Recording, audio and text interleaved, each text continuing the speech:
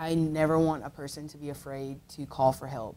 Heather Sullivan, Chief of Staff for Student Government, has been working on passing this policy since April of last year. I never want them to be afraid to be in trouble, to get in trouble for helping someone else, to doing the responsible thing. And that's one reason why I have pushed so hard and worked so hard on this initiative.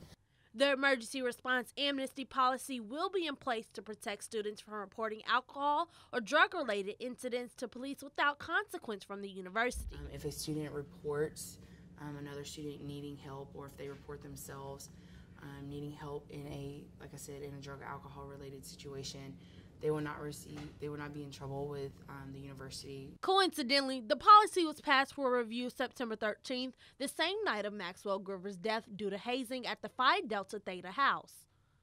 A study done at Cornell University says that while 19% of college students reported that help should have been called for highly intoxicated individuals, only 4% actually decided to make that call.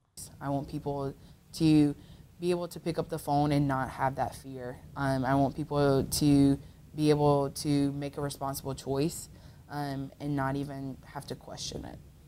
Student government as a whole is working as hard as possible to prevent situations similar to Groover's. We don't want the university to have to go through that again, so we want to do as much as possible to prevent actions like that. To bring awareness for it, I ask that if students are ever in a sticky situation, whether it's with drugs or alcohol,